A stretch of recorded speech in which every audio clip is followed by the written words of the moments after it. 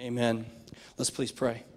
Heavenly Father, as we come to this time of sharing your word, may you just bless this time. May you speak clearly through me as it be your own voice and your own words. May you open our ears and our hearts and our minds to receive what you would have us to receive. And God, if there be anyone in our presence today, may your Spirit move freely in a way to bring them to salvation. Anyone struggling with sin, that you bring them to conviction. And anyone in here that needs to be edified, Father, that you will just lift those things up over your congregation this day. In Jesus' name we pray. And all God's people said, Amen. First of all, kids, if you're in here, I understand that there is a guest appearance. If you're really quiet and you're really good and you let me share the gospel with your parents right now, I think his name is Chewy. And he's going to show up after the gospel presentation if everybody's really good. That means adults too. So Chewy, wherever you're at, make sure you're ready when I call you, okay? All right, with that, on a serious note, this week our kids have learned about Colossians chapter 1, 15 and 16. A lot of them have memorized that verse. Usually they just have to memorize like one little stanza. This time it was the whole verse. And I'm going to preach on that and connect it to the God who knows you. Sometimes we can get lost. Pastor Joe showed us how there's this big universe last week, and there's we can get lost in the midst of it all if you look at how great the galaxies and the universe is. But even though we can get lost in that, God doesn't get lost in it. God can come down and he sees you and sees how important you are to him. And this whole week our kids have learned that they're important to God. And if he made all of this big universe and all that we see with our eyes, that he can care enough for us that he sent Jesus. So today in Colossians chapter 1, it starts off with, he is the image of the invisible God. He is the firstborn over all of creation. What does that mean? That when you see Jesus, you see God. He is the very image. So even though God is invisible to us, we can't see him. God the Father, we can't see him. God the Spirit, he moves among us and lives in us and dwells in us. But Jesus, when we look to Jesus, we actually begin to see the essence of who God is in the flesh. Jesus lived a spotless life. In fact, John the Baptist said when he saw Jesus coming to be baptized, "Behold the Lamb of God who takes away the sin of the world." The Bible makes it clear to us that in Jesus, all the attributes of God exist. That in Jesus, he was spotless, he was sinless. And that Jesus took a sacrifice for you and me. He took our place. But beyond this text tells us that he created everything. In fact, John chapter 1 tells us that the Word has always been from the very beginning. The Word existed and was with God, and the Word was God, and all things were created by him. So we learn that Jesus is over everything and that our God rules. And if you're in here today and you think you're in control of your life, adults, I got something to tell you you're not. This past week, I learned that. Last Thursday, my daughter went into what would be a surgery that I thought she would get out of, and she would have to just recover, and she ends up fighting for her life in ICU. You know how quickly things can change? And how you have one thing in your mind and it's different? Now, this is not to bring any praise to Macy Joy, but to God alone, but she's sitting in the back here today.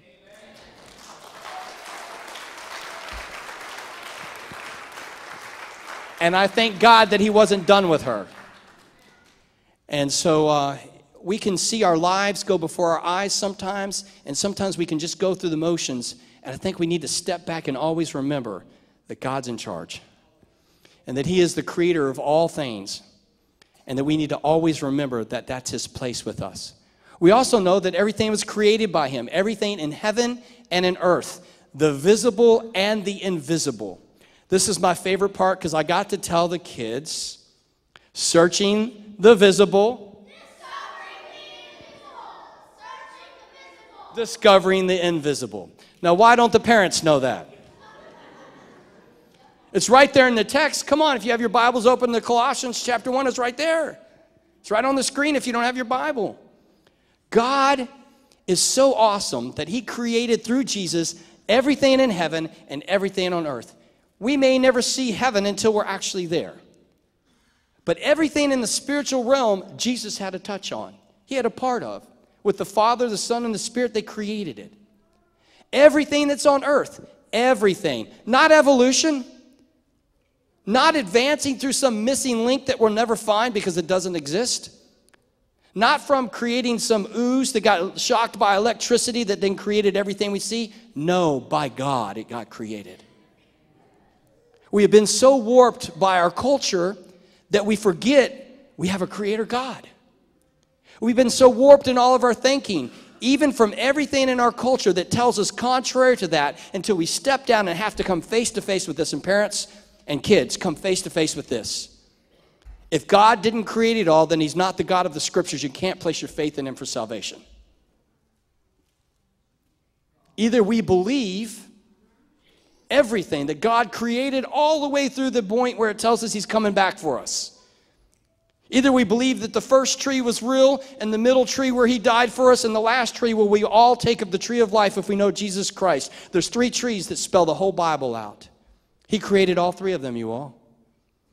He created the tree that would make us fall, but he also created the tree that would redeem us, and he created the tree ultimately that will give us eternal life someday.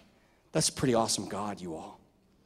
Then in the midst of his creation, he saw everything and saw perfectly how it would all come together. The text goes on to say that even whether it was created by thrones or dominions or rulers or authorities, I can't always explain this, but God has it all in control, even when we think it's not in control.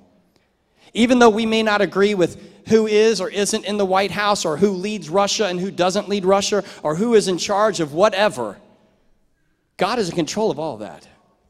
And in fact, it says it's for him. Now, I may not have it understood. I may not have it all figured out. And in fact, there are times I go, that's not right with God. And God's probably saying, you're right, it's not. But I'm still going to use it somehow. Guess what? Any of you have any problems in your life and God still uses you? Amen.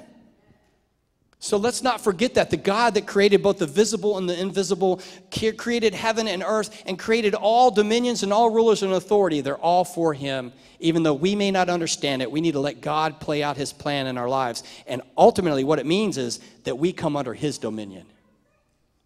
If we're under his dominion, then his kingdom prevails here on earth. If we're under his kingdom and his power as a church, then our church will thrive and do the things that Christ has called us to do. And it ends with this, saying that all things were for him and by him. There's nothing on this earth, our kids learned. When you walk out and you see the trees, you should see God. When you look up and you see the stars and the moon or the sun, you should see God. How often do we think that way? Probably not. But the next time you go out and look, I want you to think that way. God made that. The next time you see, listen, the next time you see something that God did that's unique in nature, think God did that. The next time you eat a crab, God made that crab for you. Praise Jesus, even though in the Old Testament they couldn't eat them. Thank God for the New Testament, amen?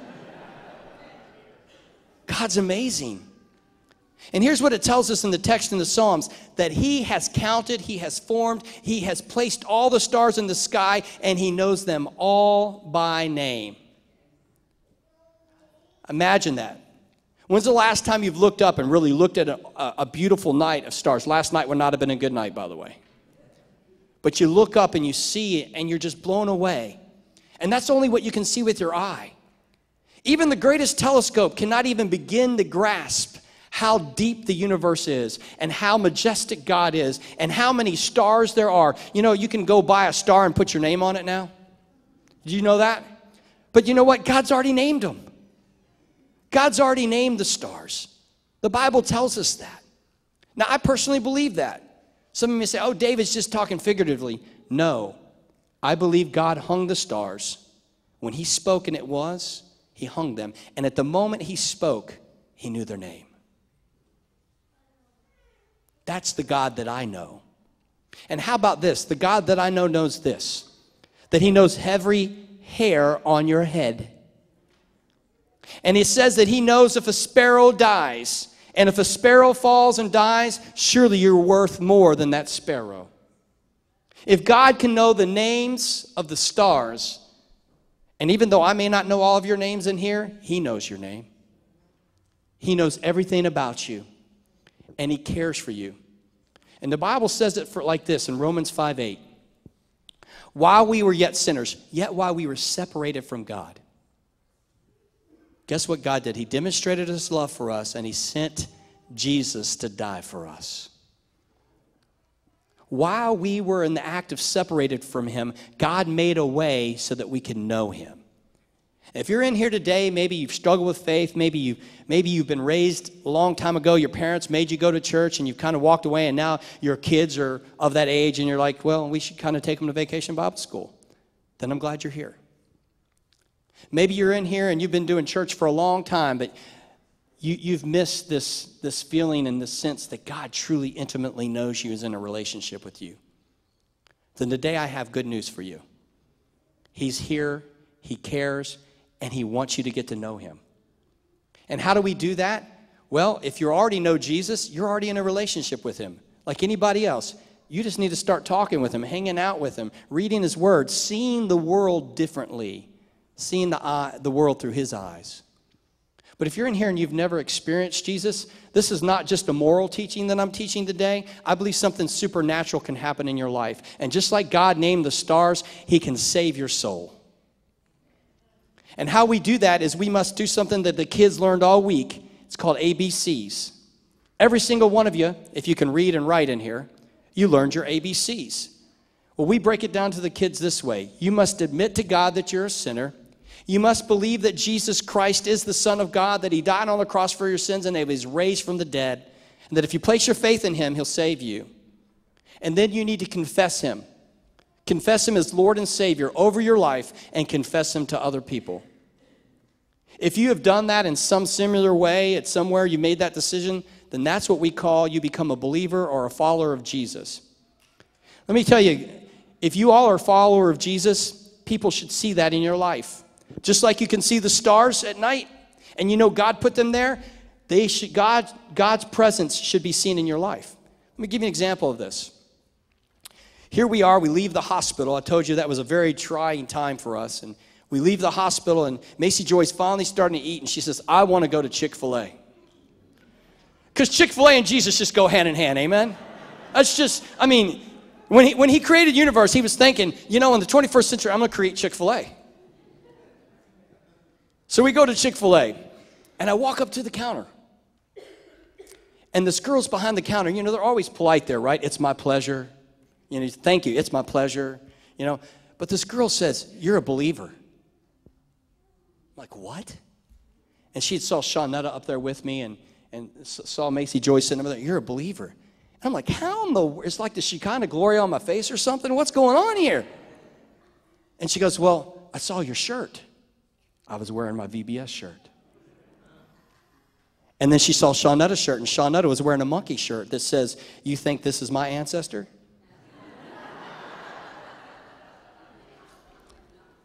And she goes, that is so awesome. It's so good to see believers come into Chick-fil-A. And then I said, it's my pleasure. You know what, right now? God would love to have you come up and say, Lord, I need you in my life. And you know what he's going to say? It's my pleasure. Let's pray. Heavenly Father, if there's someone that needs to make a response in here today, I pray that you speak to their hearts. I pray that you open their hearts to you right now to receive you, to not have the world get in the way, to not have their ideology or their thoughts or their beliefs, but to say in this moment, Jesus, you are real. And I want to begin that relationship with you by admitting my sin and believing in you and confessing you. And Lord, for the rest of us in here that have already made that decision, and maybe we're struggling in life, or maybe we're living life good and we just need to be lifted up and know that we're walking right with you, then God, you just encourage us this day to respond to you as you would want us to respond. May we be found faithful. May we be found sincere and genuine before you in this moment. We pray this in Jesus' name.